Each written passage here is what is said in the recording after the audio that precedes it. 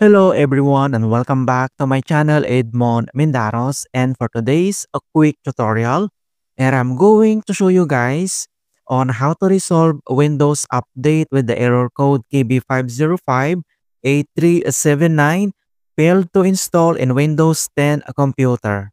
So KB5058379 is an essential cumulative security update released on May 13, 2025 for Windows 10 versions 22H2. It is a part of Microsoft regular patch, includes major security fixes and performance improvements. This update is categorized as critical and is necessary for all supported systems to provide stability and protections against threats. And several reasons for this error include damage or missing system files, insufficient disk space, and third-party antivirus programs. Then I'll show you possible solutions to resolve this issue. So all you have to do is to free up system drive space. So all you have to do on start menu, and then here for search for apps, and then you need to type disk cleanup, and then you need to click open. And then if your Windows is installed on Drive C, then pick it from the list. It should be by default. So pop up this disk cleanup drive selections, and then we need to select this C drive and then click OK. And then we will wait for calculating and scanning. And then pop up this disk cleanup for C drive, and then next step, you can see this cleanup system files, and then click again. And then again here drive selections, and then we need to select C drive and then click OK. And we will wait for calculating and scannings for this cleanup. And the last settings is for this cleanup for a C drive. So here, select largest portions of data used. This typically include temporary internet files, Windows Update temporary files, recycle bin, and delivery optimizations files. So we need to select one by one. So temporary internet files, and then we need to check this box. And then delivery optimization files, and again select this box.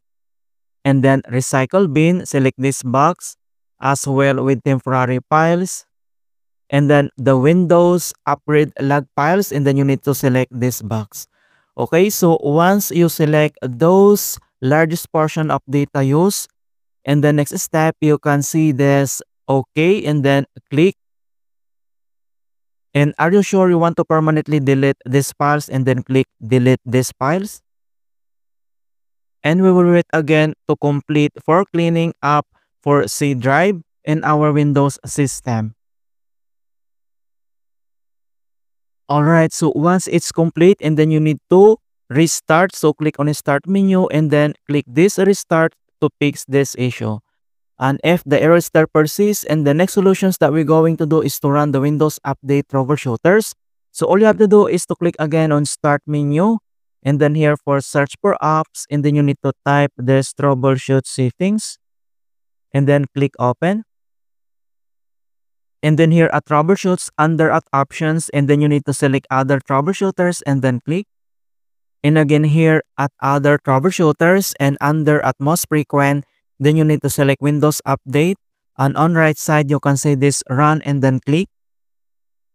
And pop ups this Windows Update detecting problems. So we will wait to complete the initializings and diagnostic process.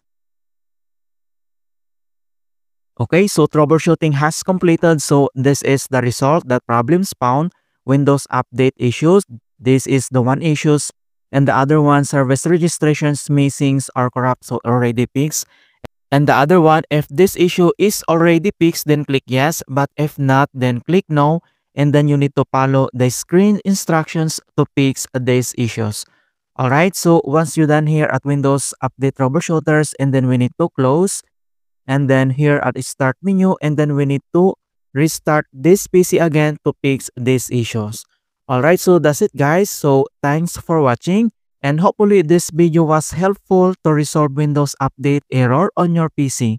And give it a thumbs up and share it with others who are having problems with Windows.